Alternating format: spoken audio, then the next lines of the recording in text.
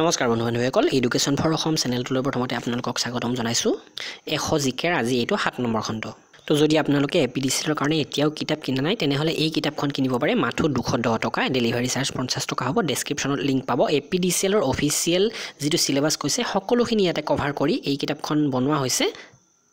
আৰু লগতে ডেসক্ৰিপচনত ভালদৰে চালে এই কিতাপখনৰ লিংক পাব এছাম পুলিচ সাব ইন্সপেক্টৰ তো 167 টকা মাথো তো আপোনালোকে এই দুখন কিতাপ ডেসক্ৰিপচনৰ লিংকৰ পৰা কিনি ল'ব নমস্কাৰ বন্ধু-বান্ধৱীসকল আপোনালোকক এডুকেশ্যন ফৰ অসম চেনেলটোলৈ প্ৰথমতে স্বাগতম জনাইছোঁ তো 100 জিকেৰ 7 নম্বৰ খণ্ডটো আপোনালোকৰ কাৰণে লৈ আহিছোঁ Assam police APDCL DHS SSC DC office আৰু যিমানবোৰ এক্সাম আছে আপোনালোকে সকলো এক্সামৰ কাৰণে চাই ল'ব পাৰে আৰু ইয়াতে সেইবোৰ প্ৰশ্ন আলোচনা কৰা হৈছে যিবোৰ প্ৰশ্ন পূৰ্বৰ বিভিন্ন এক্সামত বহুবাৰ ৰিপিট হৈছে তো এই ৰিপিটেড প্ৰশ্নবোৰ আগন্তুক এক্সামত নিশ্চয় আহিব এটা নহয় এটা আহিবই আৰু আপোনালোকৰ জেনেৰেল নলেজৰ ভৰাল সহকি কৰাত এই সেশনটোৱে নিশ্চয় সহায় কৰিব আৰু লগতে এটা অনুৰোধ বহু বন্ধু-বান্ধৱীৰ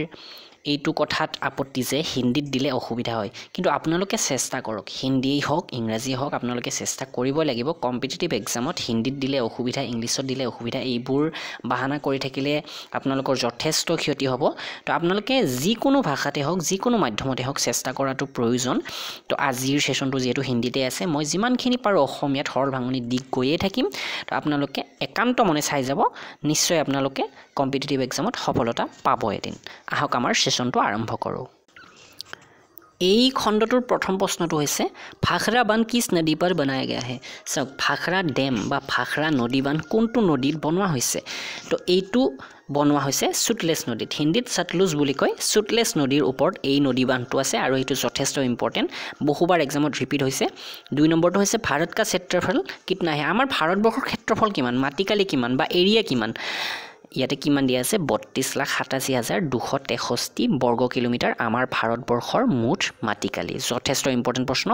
আৰু 3 নম্বৰটো চাব আমেৰিকা ने जापान के हिरोशिमा पर परमाणु बम कब गिराया था আমেৰিকাই জাপানৰ হিৰোশিমাত পৰমাণু বোমা কেতিয়া পেলাইছিলে বাৰু 6 আগষ্ট 1945 চনত পেলাইছিলে আৰু এখন ঠাইত পেলাইছিলে জাপানৰ দুখন ঠাইত পেলাইছিলে হিৰোশিমা আৰু নাগাসাকি তো দুয়োটা মনত ৰাখিব লাগিব প্ৰথম বোমাটো পেলালে 6 আগষ্ট 1945 চনত আৰু এই বোমা কেইটাৰ নামো আছে আগন্তুক প্ৰশ্ন এই সকলোবোৰ উল্লেখ আছে 4 নম্বৰটো হৈছে ৰাষ্ট্ৰপতি চুনাও মে কোন ভোট ডালতা है ৰাষ্ট্ৰপতিৰ নিৰ্বাচনত কোনে ভোট দিয়ে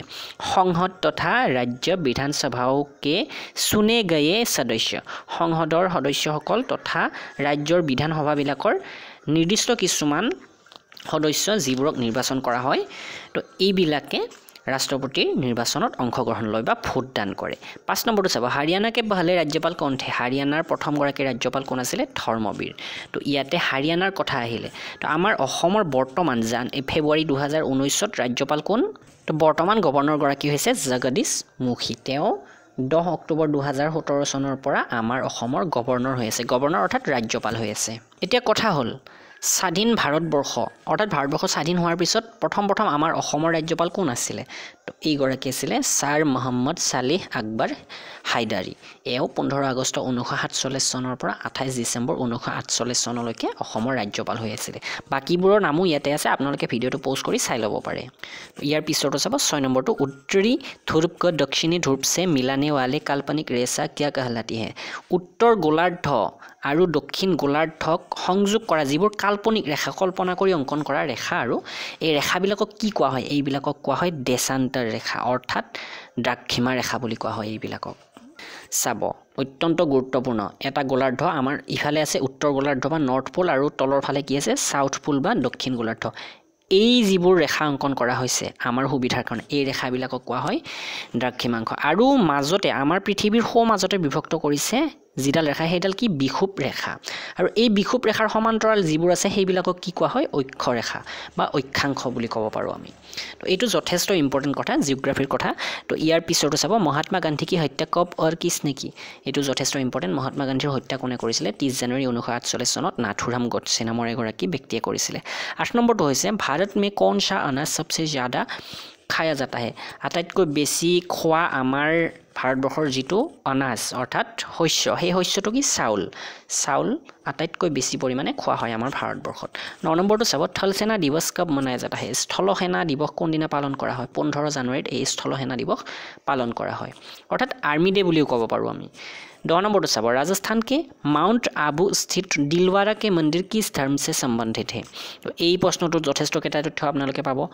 মাউন্ট আবুত থকা দিলৱাৰা নামৰ মন্দিৰ তাৰ মানে এই দিলৱাৰা নামৰ যেটো মন্দিৰ এইটো কোট আছে ৰাজস্থানৰ মাউন্ট আবুত আছে কেতিয়াবা এনেকুৱা প্ৰশ্ন আহে যে মাউন্ট আবু এই দিলৱাৰা নামৰ মন্দিৰটো কোট আছে মাউন্ট আবুত আছে ৰাজস্থানৰ আৰু এইটো কি ধৰ্মৰ সৈতে জড়িত জৈন ধৰ্মৰ সৈতে জড়িত দিলৱাৰা মন্দিৰটো জৈন ধৰ্মৰ সৈতে জড়িত ইয়াৰ পিছত চাব হীৰাকুণ্ড বান্ধ কিছ নদী पर बनाया गया है আমি প্ৰথমতে এটা বেলেগ প্ৰশ্ন পাইছো এতিয়া এই হীৰাকুণ্ড বান্ধৰ বিষয়ে চাও হীৰাকুণ্ড ডেম তো এই হীৰাকুণ্ড নদী বান্ধটো কোট আছে তো এইটো আছে মহানদী নামৰ নদীখনত এই বান্ধটো এই নদী বান্ধটো নিৰ্মাণ কৰা হৈছে চাব ইয়াৰ পিছত 12 নম্বৰটো দিল্লী স্থিত জামা মছজিদ কিসনে बनवाई দিল্লীত থকা জামা মছজিদটো কোনে বনাইছিলে তো এই জামা মছজিদটো বনাইছিলে শাহজাহানক কোৱা হয় প্ৰিন্স অফ বিল্ডাৰ্স শাহজাহানৰ দিনত বহুতো মনুমেন্ট এনেকুৱা ধৰণৰ বহুতো স্মৃতিগত যিবোৰ স্থান আছে যেনে ডাঙৰ তাজমহল এইবোৰ শাহজাহানৰ দিনতে বনোৱা হৈছিল তো এই প্ৰশ্নটো আহিলে আপোনালোকে নিশ্চয় পাৰিব প্ৰিন্স অফ বিল্ডাৰ বুলি কাক কোৱা হয় শাহজাহানক 13 নম্বৰটো চাব শান্তিকাল কা সৰ্বোচ্চ সৈন্য পুৰস্কাৰ কোন সা হে एक्चुअली কি শান্তিৰ ক্ষেত্ৰত সৰ্বোচ্চ সৈনিক পুৰস্কাৰ কোনটো তো হেইটো হৈছে অশোক চক্ৰ তো ইয়াৰ পিছৰটো চাব 14 নম্বৰটো ৰাষ্ট্ৰীয় ডেইৰী অনুসন্ধান সংস্থান কহা স্থিত হে ৰাষ্ট্ৰীয় ডেইৰী অনুসন্ধান সংস্থান মানে কি ডেইৰী মানে কি গাখীৰৰ ক্ষেত্ৰত যিবোৰ অনুসন্ধান হেক্টৰ অনুসন্ধান সংস্থান আছে যেনে ৰিচাৰ্চ চেণ্টাৰ গাখীৰৰ ৰিচাৰ্চ চেণ্টাৰটো আছে কাৰ্নাল নামৰ ঠাইখনত যিখন আছে হাৰিয়ানাত यार पिछड़ होइसे भगवान बुद्ध द्वारा सारनाथ में दिया गया पहला प्रवचन बौद्ध धर्म में क्या कहलाता है भगवान बुद्धई जेतिया ज्ञान प्राप्ति হৈছিলে তেওঁৰ তাৰ পাছত প্ৰথম যিটো ভাষণ দিছিলে ধৰ্মমূলক সেই ধৰ্মমূলক ভাষণটো কোৱা হয় ধৰ্মচক্ৰ প্ৰৱৰ্তন বুলি কোৱা হয় तो এই বাৰটো চাব বায়ুসেনা দিৱস কব মনাया जाता है বায়ুসেনা দিৱস কোন দিনা পালন কৰা হয় বাৰু 8 অক্টোবৰত বায়ুসেনা দিৱস পালন কৰা হয় ইয়াৰ পিছতো 1526 1556 और 1761 के 3 ऐतिहासिक युद्ध किस नगर में हुए सब এই তিনিখন যুদ্ধ হৈছে পানিপথৰ যুদ্ধ এই পানিপথৰ যুদ্ধ পানিপথ নামৰ ঠাইখনত হৈছিল যিখন আছে হাৰিয়ানাত পানিপথৰ তিনিখন যুদ্ধ হৈছিল এক নম্বৰ যুদ্ধখন 1526 হৈছিল দুই নম্বৰখন 1556 হৈছিল আৰু তিনি নম্বৰখন 1761 হৈছিল যথেষ্ট গুৰুত্বপূৰ্ণ যুদ্ধ এইখন প্ৰথমখনৰ কথা মই কও বাকি কিখনৰ কথা নেক্সট প্ৰশ্নত আপোনালোকে পাই যাব প্ৰথমখন হৈছিল বাবৰ আৰু ইব্ৰাহিম লোডিৰ মাজত 21 এপ্ৰিল 1526 চনত यार पिछड़ सब 18 नंबर तो हाल ही में किस राज्य से अलग करके तेलंगाना राज्य बनाया गया है এইটো हाल ही में बोली कैसे एक्चुअली অলপ এতিয়া পুৰণাই হল তথাপি তেলেঙ্গানা ৰাজ্যখন কোনখন ৰাজ্যৰ পৰা বিভক্ত হৈ নিৰ্মাণ হল বা গঠন হল অন্ধ্ৰ প্ৰদেশৰ পৰা বিভক্ত হৈ গঠন হৈছে যথেষ্ট ইম্পৰ্টেন্ট এটো কাৰণ তেলেঙ্গানা ৰাজ্যখন হেহতিয়াভাৱে গঠন হোৱা এখন ৰাজ্য আমাৰ ভাৰতবৰ্ষৰ 29 নম্বৰখন ৰাজ্য তো ইয়াৰ পিছৰ চাব 13 নম্বৰটো ভাৰত के पश्चिमी तट पर कौन सा सागर है আমাৰ ভাৰতবৰ্ষৰ পশ্চিম ফালে কি সাগৰ আছে বাৰু পশ্চিম ফালে যিটো সাগৰ আছে সেই সাগৰটো হৈছে আৰব সাগৰ ইয়াৰ পিছৰটো হৈছে यूनेस्को का मुख्यालय कहाँ है यूनेस्कोर हेडक्वार्टर कोट আছে यूनेस्कोर हेडक्वार्टर আছে पेरिसत फ्रांसत United Nations educational scientific and cultural organisation जितो फुल फॉर्म और यार पिछरतो 15 नंबर तो विश्व व्यापार संगठन की स्थापना कब हुई विश्व व्यापार संगठन माने कि वर्ल्ड ट्रेड ऑर्गेनाइजेशन जितो शॉर्ट फॉर्मत कोৱা হয় WTO यार स्थापन হৈছিলে 1995 सनत यार पिछरतो চাব शिक्षा की किंग दरगाथन पद्धति किसकी देन है এই শিক্ষাৰ ক্ষেত্ৰত এটা কিং দৰগাথন পদ্ধতি বুলি কৈছে এই পদ্ধতিটো কোনে দিছিলে এটো দিছিলে ফ্ৰবেলে ইয়াৰ পিছৰ যাব NCERT কি স্থাপনা কব হৈ NCERT যথেষ্ট ইম্পৰ্টেন্ট ইয়াৰ স্থাপন হৈছিল 1961 সনত 18 নম্বৰটো হৈছে তানসেন কিসকে দৰবাৰ মে সংগীতজ্ঞ थे তানসেন কাৰ দৰবাৰত কাৰ ৰাজসভাত সংগীতজ্ঞ আছিল আকবৰৰ ৰাজসভাত তেওঁ এগৰাকী সংগীতজ্ঞ আছিল 19 নম্বৰটো হৈছে কোন 4 वर्ष तक अकबर का संरक्षक रहा 4 বছৰ পৰ্যন্ত আকবৰৰ সংৰক্ষক হৈ আছিল বা আকবৰৰ গাৰ্জেন হৈ আছিল তেওঁ কোন তেওঁ আছিল বৈৰাম খান আকবৰে বহু সৰু কালৰ পৰাই ৰাজ সিংহাসন একচুয়ালি ৰাজকাৰ্য চলাব লগা হৈছিল তো সেই সময়ত গাৰ্জেন হিচাপে আছিল বৈৰাম খা এইবাৰটো হৈছে 20 নম্বৰ যেটো পণ্ডিত ৰবিশংকৰ কা সম্বন্ধ কিস বাদ্য से है ৰবিশংকৰ পণ্ডিতৰ সম্বন্ধ কোনটো বাদ্যৰ হৈতে আছে সিতাৰৰ হৈতে আছে 21 নম্বৰটো হৈছে পেনাল্টি কৰ্নাৰ কা সম্বন্ধ কিস খেল से है পেনাল্টি কৰ্নাৰৰ সম্বন্ধ কোনটো খেলৰ লগত বা এইটো কোনটো খেলত প্ৰয়োগ হয় হকি খেলত 22 নম্বৰটো হৈছে উত্তৰী ভাৰত মে सर्दियों में वर्षा का कारण क्या है उत्तर भारतत की सर्दीर दिनतो माने ঠাণ্ডাৰ দিনতো বৰষুণ হয় ইয়াৰ কাৰণ কি পশ্চিমী বিক্ষোভ পশ্চিমীয়া বতাহৰ কাৰণে ইয়াতে এই কি হয় ঠাণ্ডাৰ দিনতো বৰষুণ হয় দেওধৰ ট্ৰফি কা সম্বন্ধ কিস খেল से है দেওধৰ ট্ৰফিৰ সম্বন্ধ কোনটো খেলৰ হৈতে জড়িত এই খেল ক্ৰিকেট খেলৰ হৈতে এই ট্ৰফিটো জড়িত হৈ আছে 24 নম্বৰটো হৈছে ৰুছ কি মুদ্ৰা কোন সি है ৰুছৰ ৰাছিয়াৰ মুদ্ৰাত কি কোৱা হয় ৰুবল বুলি কোৱা হয় ৰুবল তো ইয়াৰ পিছত হৈছে সিন্ধু ঘাটি সভ্যতা কি প্ৰসিদ্ধ বন্দৰগাহ কোন সি থি সিন্ধু ঘাটি সভ্যতা অৰ্থাৎ সিন্ধু সভ্যতাৰ সময়ত এটা প্ৰসিদ্ধ বন্দৰগাহ মানে কি জাহাজ ঘাট আছিল সেই জাহাজ ঘাটটো কোট আছিল বা কোনটো আছিল লোথাল 26 নম্বৰটো হৈছে জৈন ধৰ্মকে প্ৰথম তীৰ্থংকৰ কোন থে জৈন ধৰ্মত কি আছে তীৰ্থংকৰ আছে 24 গৰাকী তীৰ্থংকৰ আছিল তেওঁলোকৰ মতে আৰু ইয়াৰে প্ৰথম গৰাকী হৈছে ঋষভদেৱ ইয়াৰ পিছত হৈছে 27 নম্বৰটো গৌতম বুদ্ধ কা জন্ম কহা हुआ था গৌতম বুদ্ধৰ জন্ম ক'ত হৈছিল যথেষ্ট ইম্পৰ্টেন্ট প্ৰশ্ন বহু এক্সামত ৰিপিট হৈ থাকে এই প্ৰশ্নটো লুম্বিনী নামৰ ঠাইখনত তেওঁৰ জন্ম হৈছিল যিখন ঠাই নেপালত আছে নেপালৰ লুম্বিনীত 28 নম্বৰটো ভগৱান মহাবীৰ জৈন ধৰ্মকে কौन से तीर्थंकर थे ভগৱান মহাবীৰ এও জৈন ধৰ্মৰ কেই নম্বৰ গৰাকী তীৰ্থংকৰ 24 গৰাকী তীৰ্থংকৰ আছিল বুলি মই কৈছিলো আপোনালোকক আৰু এওয়ে হৈছে ভগৱান মহাবীৰ হৈছে 24 নম্বৰ গৰাকী তীৰ্থংকৰ আৰু প্ৰথম গৰাকী কোন আছিল ঋষভদেৱ 1 নম্বৰ গৰাকী ঋষভদেৱ আৰু 24 নম্বৰ গৰাকী তীৰ্থংকৰ হৈছে ভগৱান মহাবীৰ 29 নম্বৰটো যাব ভাৰত কি পহলি মহিলা ৰাষ্ট্ৰপতি কোন হে আমাৰ ভাৰতবৰ্ষৰ প্ৰথম গৰাকী মহিলা ৰাষ্ট্ৰপতি কোন বাৰ প্ৰতিভা দেৱী সিং পাটিল বা প্ৰতিভা পাটিল দেৱ 30 নম্বৰটো হৈছে কটক কিস নদী पर बसा है কটক নামৰ এই যিখন চহৰ এই কোটাক একচুয়ালি কোটাক বুলি ক'ব পাৰে কোটাক চহৰখন কোনটো নদীৰ পাৰত অৱস্থিত মহানদীৰ পাৰত অৱস্থিত বাইনাৰী ভাষা মে কিতনে অক্ষৰ থাকে বাইনাৰী ল্যাঙ্গুৱেজ যেটো কম্পিউটাৰ ভাষা তো ইয়াতে কেইটা আখৰ থাকে দুটা আখৰ থাকে সেই দুটা 0 আৰু 1 এই দুটা আখৰেৰে কম্পিউটাৰ চলি থাকে তো ইয়াৰ পিছৰটো হৈছে লেন কা বিস্তাৰ কিয়া হোগা লেনৰ ফুল ফৰ্ম কি হ'ব লোকেল এৰিয়া নেটৱৰ্ক লেনৰ ফুল ফৰ্ম 33 নম্বৰটো হ'ব গৌতম বুদ্ধ কি মৃত্যু কহা হৈতি জন্ম ক'ত হৈছিল মই ক'লোৱে নেপালৰ লুম্বিনী নামৰ ঠাইখনত আৰু মৃত্যু ক'ত হৈছিল মৃত্যু হৈছিল কুশীনগৰ নামৰ ঠাইখনত তেওঁৰ মৃত্যু হৈছিল গোৱা পৰ্তুগালী শাসন সে কব আজাদ হোৱা কেতিয়া কোন চনত গোৱা পৰ্তুগালৰ শাসনৰ পৰা মুক্ত হৈছিল স্বাধীনতাৰ বহু পিছত হৈছিল 1961 চনত হৈছিল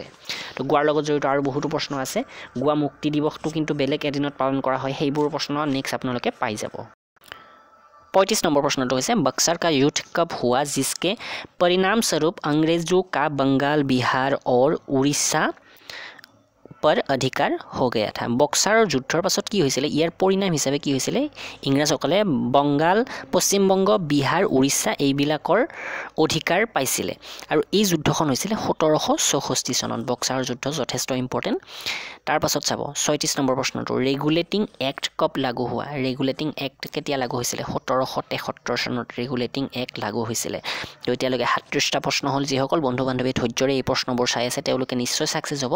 আৰু নিশ্চয় মোকো প্ৰেৰণা যোগাব ভিডিওটো লাইক কৰি আৰু আপোনালোকৰ বন্ধু বান্ধৱীসকলক ভিডিওটো শেয়াৰ কৰি ইয়াৰ পিছৰটো চাব 38 নম্বৰটো গান্ধীজি দক্ষিণী আফ্ৰিকা সে ভাৰত কব লতে এইটো যথেষ্ট ইম্পৰ্টেন্ট গান্ধী মহাত্মা গান্ধী জিয়ে দক্ষিণ আফ্ৰিকাৰ পৰা ভাৰতবৰ্ষলৈ কেতিয়া উভতি আহিছিল 9 জানুৱাৰী 1915 তো এই সময়ছোৱাকে কি বুলি কোৱা হয় প্ৰবাসী ভাৰতীয় দিৱস হিচাপে পালন কৰা হয় কি হৈছিল আৰু এই দিৱসটো 2003 চনৰ পৰা পালন কৰা হৈ আহিছিল মহাত্মা গান্ধীয়ে এই সাউথ আফ্ৰিকাৰ পৰা ঘূৰি অহাৰ এই স্মৰণত প্ৰবাসী ভাৰতীয় দিৱস হিচাপে প্ৰত্যেক বছৰে পালন কৰা হৈছে তো ইয়াৰ পিছৰটো চাব যেটো 39 নম্বৰ প্ৰশ্ন হ'ব ভাৰত কি পহলি বলটি ফিল্ম কনসি হে অৰ্থাৎ বাক ফিল্ম কথা কোৱা ইয়াৰ আগতে প্ৰথম চিনেমাবোৰ কি হৈছিল নিৰ্বাক হৈছিল মাথো ছবি দেখুৱা হৈছিল ইয়াতে কোনো ধৰণৰ সাউন্ড নাছিল কিন্তু প্ৰথম যিখন ছবিত সাউন্ড আছিল সেই সিনেমাখন হৈছে আলম আৰা নামৰ সিনেমাখনত ছবি আৰু শব্দ দুয়োটা আছিল बोल्टी फिल्म বুলি কোৱা হৈছে 40 নম্বৰটো চাব ক্ষেত্ৰফল কি দৃষ্টি से भारत का विश्व में कौन सा स्थान है ক্ষেত্ৰফলৰ ফালৰ পৰা চাবলৈ গলে আমাৰ ভাৰতবৰ্ষৰ স্থান কিমান গোটেই পৃথিৱীৰ ভিতৰত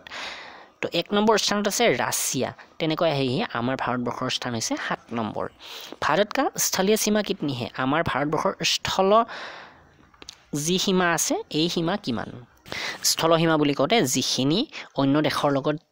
সংযোগ হৈ আছে এই সীমাৰেখাবিলাকৰ কথা কোৱা হৈছে 15200 কিলোমিটাৰ আৰু এই সীমাৰেখাৰ ভিতৰত সেইখিনি কিন্তু নপৰে যিখিনি সাগৰীয় সীমাৰেখাৰ লগত আছে তো ইয়াতে কি কোৱা হৈছে It has a land frontier of 15200 বা মাইলত ক'বলৈ গ'লে 9445 আৰু লেণ্ড বুলি কওঁতে আমাৰ ভাৰতবৰ্ষৰ এই মেপখন চাওক এই মেপখনত গোটেইখিনি ইয়াতে স্পষ্ট হৈ থকা নাই এই যিখিনি সাগৰৰ লগত সংযোগ হৈ আছে এইটো হিচাপ নহয় ইয়াৰ ওপৰখিনি যিখিনি সাগৰৰ লগত নহয় অন্য দেশৰ লগত সংযোগ হৈ আছে সেই সীমাৰেখাখিনিৰ কথা কোৱা হৈছে আৰু সাগৰৰ লগত জড়িত হৈ থকা এই সীমাবোৰক কোৱা হয় কোষ্ট লাইন আৰু কোষ্ট লাইনৰ পৰিমাণ হৈছে 7517 কিলোমিটাৰ তাৰ লগতে অন্য প্ৰশ্ন আছে ভাৰত কা পূৰ্ব से पश्चिम तक विस्तार कितना है পূবৰ পৰা পশ্চিমলৈকে কিমান দীঘল আমাৰ ভাৰতবৰ্ষ বা কিমানখিনি দূৰত্ব আছে তো সেইখিনি হৈছে 2933 কিলোমিটাৰ तिरंगे झंडे को संविधान सभा ने कब राष्ट्रीय झंडे के रूप में अपनाया तिरंगे झंडा মানে আমাৰ তিনি বৰ্ণীয় যিখন পতাকা সেইখনৰ কথা কোৱা হৈছে তো সেইখন কেতিয়া আমাৰ ৰাষ্ট্ৰীয় পতাকা হিচাপে লোৱা হৈছিল তো সেইখন লোৱা হৈছিল 22 জুলাই 1947 চনত 44 নম্বৰটো চাব जितो है जनगण मन को संविधान सभा ने राष्ट्रगान कब घोषित किया जनगण मनटो केতিয়া राष्ट्रगान हिसापे घोषणा কৰিছিলে সংবিধান সভাই 24 জানুৱাৰী 1950 তো ইয়াৰ আগৰ প্ৰশ্নটো ভালদৰে মনত ৰাখিব আৰু এই প্ৰশ্নটো ভালদৰে মনত ৰাখিব ইয়াৰ পিছৰটো চাব খুদা বক্সা পুস্তকালয় কাহা है খুদা বক্সা নামৰ যিটো লাইব্ৰেৰী আছে এই লাইব্ৰেৰীটো ক'ত আছে পাটনাত আছে এইবাৰ প্ৰশ্নটো হৈছে 46 নম্বৰটো 1784 তো চাব কিছুমান বস্তু মই আৰু হিন্দীত মাতি থকা নাই ইংলিছতো কৈ থকা নাই অসমীয়াত কৈছো সেইবোৰ আপোনালোকে ধৰি নাথাকিব আপোনালোকে মাথো জ্ঞানৰ অন্বেষণ কৰক কিবা এটা জানিবলৈ চেষ্টা কৰিব যিসকলে এইবোৰ ধৰি থাকে তেওঁলোকে এইবোৰ সংগ্ৰহ কেতিয়াও কৰিব নোৱাৰিব জ্ঞানৰ তো এইবাৰৰ প্ৰশ্নটো হৈছে 1784 মে কলকাতা মে কিসনে এছিয়াটিক সোসাইটি কি স্থাপনা কি কলিকতাত এছিয়াটিক সোসাইটিৰ স্থাপন কৰিছিলে কেতিয়া 1784 চনত কোনে কৰিছিলে এইটো হৈছে উইলিয়াম জনস নামৰ এগৰাকী ব্ৰিটিছ ব্যক্তিয়ে 1784 চনত কলিকতাত এছিয়াটিক সোসাইটিৰ স্থাপন কৰিছিলে 47 নম্বৰটো হৈছে বেংকো কা ৰাষ্ট্ৰীয়কৰণ কব কিয়া গয়া বেংকৰ ৰাষ্ট্ৰীয়কৰণ কেতিয়া কৰা হৈছে 1969 চনত আমাৰ যিমানবিলাক বেংক আছিল সেই বেংকবিলাকৰ ৰাষ্ট্ৰীয়কৰণ কৰা হৈছিল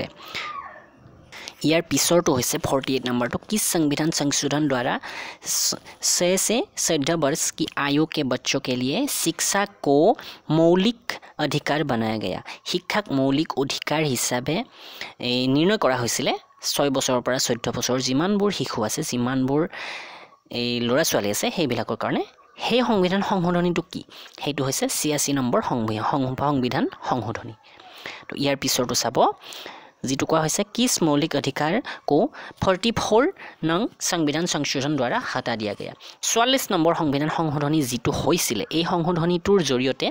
কি কৰিছিল এটা মৌলিক অধিকাৰ গুচাই দিয়া হৈছিল হেতু আৰু মৌলিক অধিকাৰ হৈ নাথাকিলে তো সেই মৌলিক অধিকাৰটো হৈছে সম্পত্তিকা অধিকাৰ অৰ্থাৎ ৰাইট টু প্ৰপাৰ্টি जितो আছিল ৰাইট টু প্ৰপাৰ্টি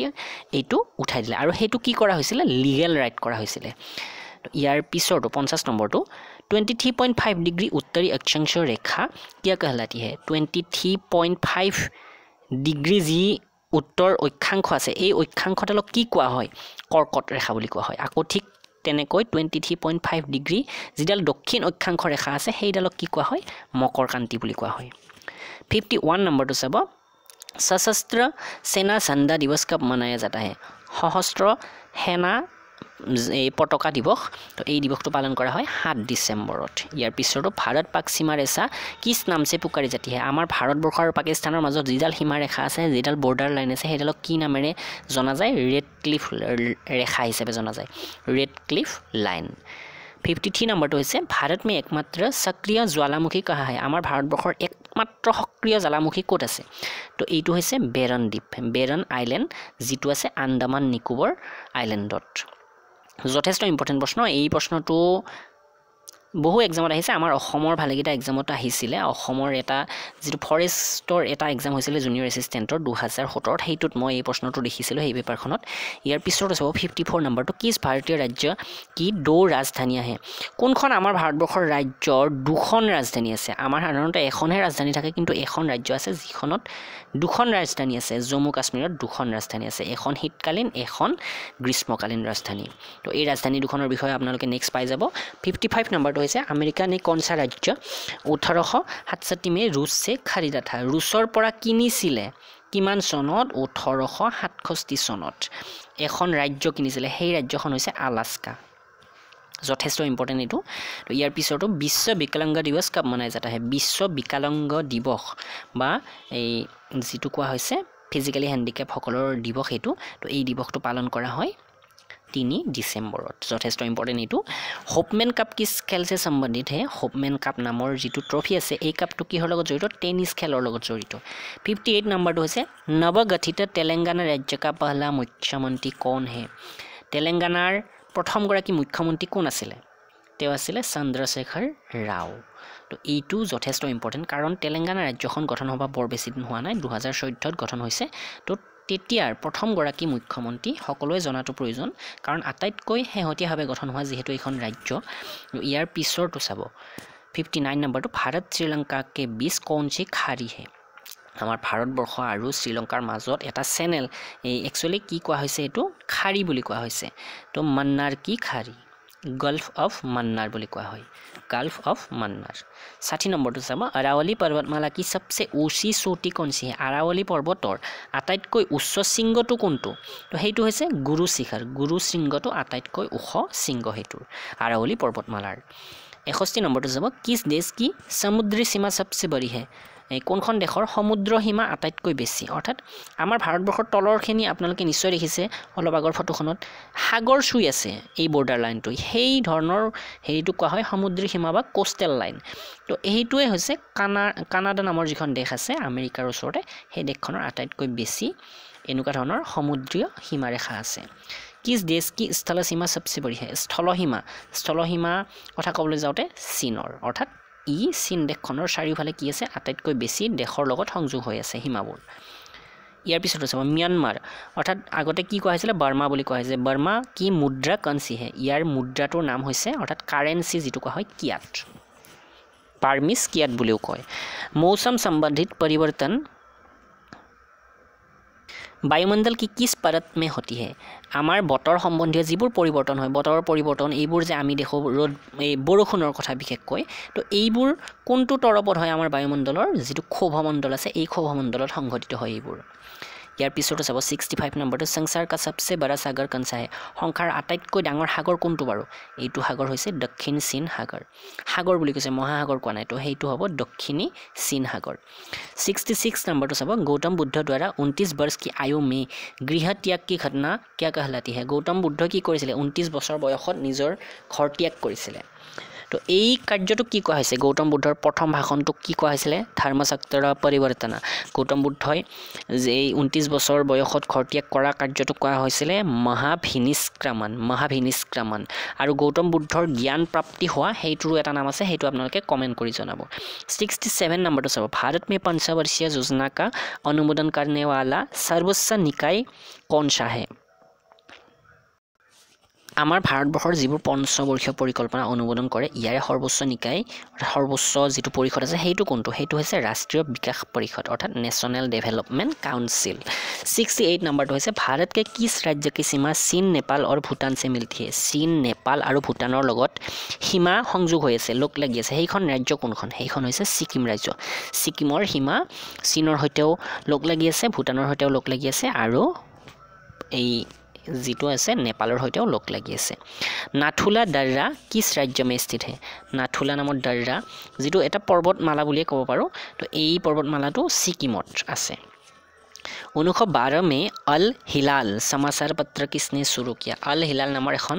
বাতৰি কাকত আৰম্ভ কৰিছিল 1912 চনত তো এটো মনত ৰাখিব 1912 চনত আৰু এইখন কোনে আৰম্ভ কৰিছিল মৌলানা আবুল কালাম আজাদে এই পত্ৰিকাখন এই নিউজ পেপাৰখন আৰম্ভ কৰিছিল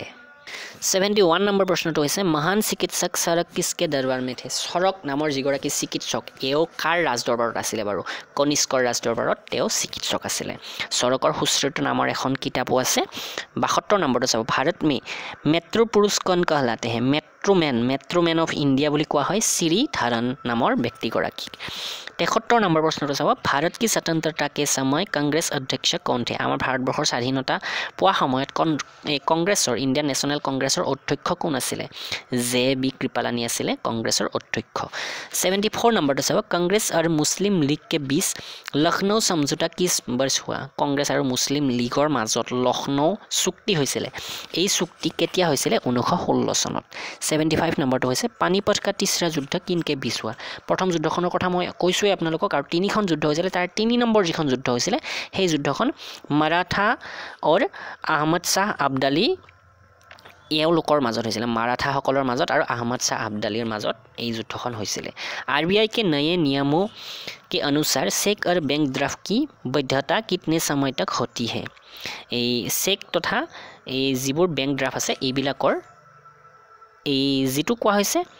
বৈধতা অৰ্থাৎ কিমান দিনৰ কাৰণে এইবোৰ এক্সপায়াৰ নোহোৱাকৈ থাকিব তো 3 মাহৰ কাৰণে মাথো ইয়াৰ পিছত হৈছে 77 নম্বৰটো सबसे लंबा राष्ट्रीय राजमार्ग कौन सा है আমাৰ দেশৰ ক্ষেত্ৰত কোৱা হৈছে ৰাজমাৰ্গ এই ৰাজমাৰ্গ যেটো অৰ্থাৎ ৰাজ আলী বা নেশ্যনেল হাইৱে এটো হৈছে NH7 যেটো বাৰাণসী से কন্যাকুমাৰী তক বাৰাণসীৰ পৰা কন্যাকুমাৰী লৈকে আছে এই ৰাজমাৰ্গটো বা এই ৰাজ আলীটো 78 নম্বৰটো হৈছে संगम रामर किसका परिवर्तित रूप है परिवर्तित रूप है एक्चुअली ইয়াতে লিখাবৰ অলপমান ভুল আছে ইয়াতে संगम रामर বুলি কোৱা হৈছে এটো কিহৰ পৰিৱৰ্তিত ৰূপ বুলি ক'লে সোনা পত্থৰ কা অৰ্থাৎ সোণ হিলৰ এটা পৰিৱৰ্তিত ৰূপ এটো ইয়াৰ পিছৰটো চাব বিশ্ব ব্যাপাৰ সংগঠন কা মুখ্যালয় কহা হে বিশ্ব ব্যাপাৰ সংগঠন অৰ্থাৎ ওয়াৰ্ল্ড ট্ৰেড অৰ্গানাইজেশ্যন ইয়াৰ স্থাপনটো অলৰেডি আমি আলোচনা কৰিছো জেনেভা সুইজাৰলেণ্ডত ইয়াৰ হেডকোৱাৰ্টাৰ আছে ইয়াৰ পিছৰটো হৈছে চৌৰি চৌৰা কাণ্ড के बाद महात्मा गांधी ने कौन सा आंदोलन স্থগিত कर दिया था চৌৰি চৌৰাৰ ঘটনাত যেটো এই ঘটনাটো সংঘটিত হোৱাৰ লগে লগে মহাত্মা গান্ধীয়ে এটা আন্দোলন ত্যাগ কৰিছিল অৰ্থাৎ স্বাধীনতাৰ লগত যিমানবোৰ কাৰ্যৰ লগত তেওঁ জড়িত হৈছিল বাদে দিছিল কাৰণ তেওঁ বেয়া পাইছিল এইটো কাণ্ড কৰিব নালাগিছিল স্বাধীনতা সংগ্ৰামীসকলে কাৰণ যেহেতু তেওঁ অহিংসাত ব্ৰত আছিল আৰু সকলোকে অহিংসা নীতিৰে স্বাধীনতা প্ৰাপ্তিৰ কাৰণে আহ্বান জনাইছিল অসহযোগ আন্দোলন তেওঁ ত্যাগ কৰিছিল চৌৰি চৌৰাৰ ঘটনাটোৰ পিছত 81 নম্বৰটো চাব কেৰল কি তৎ কো কিয়া কহতে हैं কেৰালাৰ যেটো এই সাগৰীয় ৰেখা আছে বা হিমা ৰেখা আছে এই হিমা ৰেখাটো কোৱা হয় মালাৱাৰ লাইন তো ইয়াৰ পিছৰটো চাব 82 নম্বৰটো জেট अवस्था किस धर्म की धार्मिक पुस्तक है जेन अवस्था नाমৰ যিখন ধৰ্মপুথি এইখন পাৰ্সী ধৰ্মৰ এখন ধৰ্মপুথি ইয়াৰ পিছৰটো চাব 83 নম্বৰ যেটো প্ৰশ্ন ভাৰত का राष्ट्रीय गान सबसे पहले कब गाया था যথেষ্ট ইম্পৰ্টেন্ট প্ৰশ্ন আমাৰ ভাৰতবৰ্ষৰ যেটো ৰাষ্ট্ৰীয় সংগীত আছে এইটো ৰাষ্ট্ৰীয় গান আছে এই ৰাষ্ট্ৰীয় গানটো প্ৰথম কেতিয়া গোৱা হৈছিল 1911 কে কংগ্ৰেছ কি কলকাতা অধিৱেশন 1911 চনত কলিকতাৰ যিখন অধিৱেশন হৈছিল তো সেই অধিৱেশনখনত এই ৰাষ্ট্ৰীয় গীতটো গোৱা হৈছিল প্ৰথম পানী কা ৰাসায়নিক সূত্ৰ কি আছে পানীৰ ৰাসায়নিক সূত্ৰ যথেষ্ট সহজ H2O টো 2 টো তলত থাকে H2O ইয়াতে টাইপিং কৰোতে অলপ প্ৰবলেম হৈছে H2O পানীৰ ৰাসায়নিক সূত্ৰ প্ৰকৃতি মে পায়া জানে वाला কঠোৰতম পদাৰ্থ কোন আছে প্ৰকৃতিত পোৱা আটাইতকৈ কঠিন পদাৰ্থটো কি বাৰু হীৰা আটাইতকৈ কঠিন পদাৰ্থ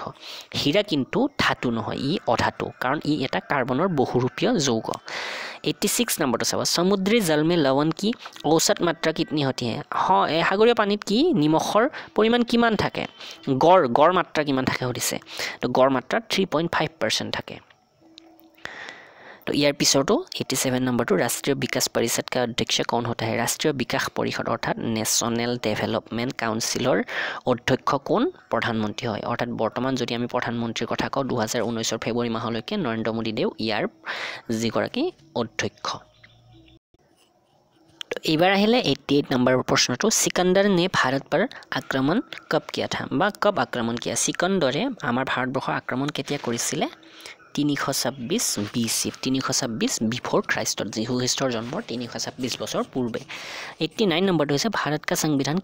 कितने समय में तैयार हुआ আমাৰ ভাৰতবৰ্ষৰ সংবিধানখন নিৰ্মাণ কৰোতে কিমান সময় লাগিছিল বা এই কিমান দিন লাগিছিল তো হেতু হৈছে 2 বছৰ 11 মাহ 18 দিন লাগিছিল আমাৰ সংবিধানখন নিৰ্মাণ কৰোতে বা ৰচনা কৰোতে 90 নম্বৰ প্ৰশ্নটো হৈছে भारतीय संविधान में मौलिक कर्तव्य किस देश के संविधान से लिए गए हैं আমাৰ ভাৰতবৰ্ষৰ যিবোৰ মৌলিক কৰ্তব্য আছে সংবিধানৰ মৌলিক কৰ্তব্য এই মৌলিক কৰ্তব্যবোৰ কোনখন দেশৰ সংবিধানৰ আৰ্হিৰ পৰা লোৱা হৈছে আমেৰিকাৰ সংবিধানৰ আৰ্হিৰ পৰা বা আমেৰিকাৰ সংবিধানৰ পৰা এই মৌলিক কৰ্তব্যবোৰ লোৱা হৈছে 91 নম্বৰ প্ৰশ্নটো হৈছে সংবিধান की किस धारा के अंतर्गत राज्यपाल किसी राज्य में राष्ट्रपति शासन लगाने की सिफारिश करता है সংবিধানৰ কেই নম্বৰ ধাৰা অনুসৰি কেই নম্বৰ যেটো কোৱা হৈছে আৰ্টিকেল অনুসৰি এই ৰাজ্যপালে কোনো এখন ৰাজ্যত ৰাষ্ট্ৰপতিৰ শাসন লাগু কৰিব এই বিচাৰিব পাৰে তো হেতু হৈছে আৰ্টিকেল নম্বৰ ধাৰা নম্বৰ 356 এটো কি কোৱা হৈছে এটো কোৱা হৈছে ইমাৰ্জেন্সি স্টেট ইমাৰ্জেন্সি বুলি ক'ব পাৰো আমি তিনিটা ইমাৰ্জেন্সি লগাব পাৰো আমি অৰ্থাৎ তিনিটা ইমাৰ্জেন্সি আমাৰ দেশত লগাব পৰা হয় সংবিধান অনুসৰি নেশ্যনেল ইমাৰ্জেন্সি ষ্টেট ইমাৰ্জেন্সি আৰু ফাইনান্সিয়েল ইমাৰ্জেন্সি 92 নম্বৰটো চাব প্ৰটন কি খোজ কিছনে কি প্ৰটন ইলেক্ট্ৰন প্ৰটন এইবোৰৰ আৱিষ্কাৰ যথেষ্ট ইম্পৰ্টেন্ট এটা পৰমাণুৰ ভিতৰত থাকে নিউক্লিয়াছ নিউক্লিয়াছত থাকে প্ৰটন আৰু নিউট্ৰন আৰু বাহিৰত যিবোৰ ঘূৰি থাকে সেইবোৰ হৈছে ইলেক্ট্ৰন এই ইলেক্ট্ৰন বিলাক কোনে আৱিষ্কাৰ কৰিছিলে ইলেক্ট্ৰন নামৰ যে এটা বস্তু আছে ৰাদাৰফোৰ্ডে আৱিষ্কাৰ কৰিছিলে ৰাদাৰফোৰ্ড 93 नंबर तो भारत में प्रथम परमाणु बिजली घर कहाँ स्थापित किया गया परमाणु बिजुली घर परमाणुर द्वारा उत्पन्न কৰিব পৰা बिजुली घर বা इलेक्ट्रिक हाउस प्रथम कोट स्थापन কৰা হৈছিল তাৰাপুৰত যথেষ্ট ইম্পৰ্টেন্ট এটো শান্তি নিকেতন কে স্থাপনা কিসনে কি থি শান্তি নিকেতনৰ স্থাপন কোনে কৰিছিলে ৰবীন্দ্ৰনাথ ঠাকুৰে শান্তি নিকেতনৰ স্থাপন কৰিছিলে অৰ্থশাস্ত্ৰ কা নোবেল পুৰস্কাৰ কিস বৰ্ষ শুৰু हुआ অৰ্থশাস্ত্ৰৰ নোবেল বঁটা কোন বছৰ আৰম্ভ হৈছিল 1969 চনৰ পৰা ইয়াৰ আগতে অৰ্থশাস্ত্ৰৰ নোবেল বঁটা নাছিলে তো 1969 চনৰ পৰা অৰ্থশাস্ত্ৰৰ নোবেল বঁটা আৰম্ভ হৈছিল এইবাৰ আমি 96 নম্বৰ প্ৰশ্নটো লৈ আহিছো গৌতম বুদ্ধ দ্বাৰা দেহ ত্যাগ কি ঘটনা কিয়া कहलाती है চাও গৌতম বুদ্ধই ঘৰ ত্যাগ কৰাৰ এটা নাম আছে ধৰ্ম এই জ্ঞান প্ৰাপ্তিৰ নাম এটা আছে প্ৰথম উপদেশটোৰ নাম এটা আছে ঠিক তেনেকৈ যেতিয়া মৃত্যু হৈছিল তেওঁৰ এই দেহ ত্যাগ কৰা বা মৃত্যু হোৱা ঘটনাটো কি কোৱা হয় महापरिनिर्वाण বুলি কোৱা হয় তেওঁৰ মৃত্যুৰ ঘটনাটোক প্ৰথম বৌদ্ধ কাউন্সিল কব কহা और किसके शासन काल में हुए প্ৰথম বৌদ্ধ ধৰ্মৰ যিখন সন্মিলন যিখন কাউন্সিল কেতিয়া হৈছিল বুলি ক'লে 483 BC বিফৰ খ্ৰাইষ্টত হৈছিল আৰু ৰাজগৃহত হৈছিল ৰাজগৃহ নামৰ ঠাইখনত আৰু কাৰ শাসনকাল আছিল যেতিয়া অজাতশত্ৰুৰ শাসনকাল আছিল অজাতশত্ৰুৰ শাসনকালত ৰাজগৃহত ৰাজগিৰ নামৰ ঠাইখনত আৰু চনটো হৈছে 483 BC যিখন কি হৈছিল বুলি ক'লো প্ৰথম বৌদ্ধ ধৰ্মৰ সভা হৈছিল काउंसिल হৈছিল তো ইয়াৰ পিছৰটো চাব 98 নম্বৰটো সূৰ্য কি তহত का तापमान कितना होता है সূৰ্যৰ যেটো পৃষ্ঠভাগ এই পৃষ্ঠভাগৰ উষ্ণতা কিমান বাৰু 6000 ডিগ্ৰী সেলসিয়াস 99 নম্বৰ প্ৰশ্নটো হৈছে সাবানা ঘাস के मैदान किस महाद्वीप में है সাবানা নামৰ এবিধ ঘাঁহ আছে বা বন আছে এই বনবিধ কোনটো এই মহাদেশৰ মেদানত খেতি পথাৰত বা পথাৰত পোৱা যায় আফ্ৰিকা মহাদেশত পোৱা যায় সাবানা ঘাঁহ আৰু আজিৰ লাষ্ট প্ৰশ্নটো হৈছে আৰু বহু প্ৰশ্ন আছে নেক্সট সেশন বোৰ্ড আপোনালোকে এইবোৰ পাব কি সংবিধান সংশোধন দ্বাৰা পঞ্চায়তী ৰাজ ব্যৱস্থা লাগু কি গই পঞ্চায়তী ৰাজ ব্যৱস্থা কোনটো সংবিধান সংশোধনীৰ পৰা লাগু হৈছে 73 নম্বৰ যেটো সংবিধান সংশোধনী হৈছিল তাৰ পিছৰ পৰা পঞ্চায়তী ব্যৱস্থা সম্পূৰ্ণ দেশতে লাগু হৈছিল তো যিসকল বন্ধু বান্ধৱীয়ে সেশনটো এফালৰ পৰা মন দি চালে তেওঁলোকে নিশ্চয় লাভান্বিত হ'ব আৰু আমাৰ আগন্তুক যিমানবোৰ এক্সাম আহি আছে অসম পুলিচ APDCL বুলিয়ে নহয় অন্য ৰেলৱেৰ এক্সাম আহি আছে বা SSC CHSL MTS CHSL exam আহি আছে এই সকলোবোৰ এক্সামৰ কাৰণে আপোনালোকৰ কামত আহিব DC অফিচৰ এক্সামৰ কাৰণে আপোনালোকৰ কামত আহিব আৰু যদি আমাৰ অসমৰ বিভিন্ন এক্সাম হয় যেনে সেক্ৰেটাৰিয়েটৰ এক্সাম আহি থাকে মাজে মাজে DIPR ৰ আহে DHS ৰ বিভিন্ন এক্সাম আহি থাকে অসম পুলিচৰ এক্সামটো আছে তো এইবোৰ এক্সামৰ কাৰণে যথেষ্ট ইম্পৰ্টেন্ট প্ৰশ্ন এইবোৰ সকলো এক্সামৰ কাৰণে কামত অহাকৈ এই সেশনটো আগবঢ়োৱা হৈছে আৰু ইতিমধ্যে প্ৰথম যি 5টা সেশন আগবঢ়োৱা হৈছিল সেই 5টা সেশন পুনৰ কম্পাইল কৰি এটা সেশন হিচাপে 500টা জেনেৰেল নলেজৰ সেশন বুলি মই আগবঢ়াইছো আৰু তাৰে লিংক আপোনালোকে ডেসক্ৰিপচনত পাব যদি 1 ৰ পৰা 5 লৈকে একেলগে ৰিভিজন কৰিব বিচাৰে তেনেহলে সেই ভিডিওটো চাই ল'ব পাৰে আৰু ইয়াৰ PDF ফাইল মই এটা কাৰণতে সংলগ্ন কৰা নাই কাৰণ বন্ধু বান্ধৱীসকলে ভিডিও নাছে মাথো PDF ফাইলবোৰ গোটাই থয় আৰু পিছত চাম বুলি ৰাখি থয় আৰু পিছত কৰা কাম কোনো দিনে সম্পন্ন নহয় তো আপোনালোকে এতিয়াই এই ভিডিওবোৰ চোৱা আৰম্ভ কৰক আৰু যিসকল বন্ধু বান্ধৱী মোৰ এই লেকচাৰটো শুনি আছে তেওঁলোকে নিশ্চয় সফল হ'ব আৰু এয়া সকলোৱে জানে যিসকলে ধৈৰ্যৰে আগবাঢ়ে তেওঁলোক সফল হ'বই হ'ব সেশনবোৰ নিশ্চয় লাইক কৰিব আৰু আমাকো প্ৰেৰণা যোগাব ভিডিওবোৰ লাইক কৰি আপোনালোকৰ বন্ধু বান্ধৱীলৈ শ্বেয়াৰ কৰি ধন্যবাদ